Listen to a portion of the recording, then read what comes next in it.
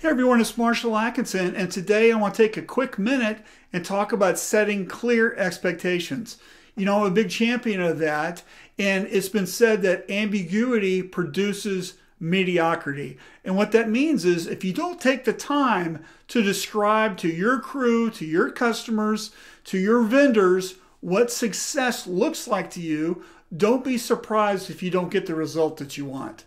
You know, by not illustrating that, you might be sending the wrong message to the wrong people and you might get the wrong outcome.